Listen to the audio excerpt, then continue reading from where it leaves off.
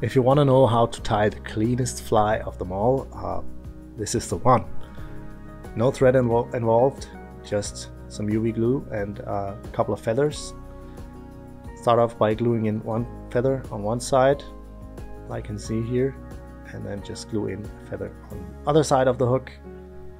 Glue in some eyes on both sides, and you can see here already this is looking so deadly. And if you're wondering if the feathers will get pulled out, they won't.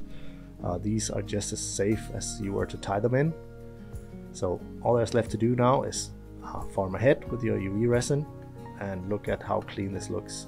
I mean, super deadly. So zap that with your lamp. Thank you very much for watching, and please subscribe for more.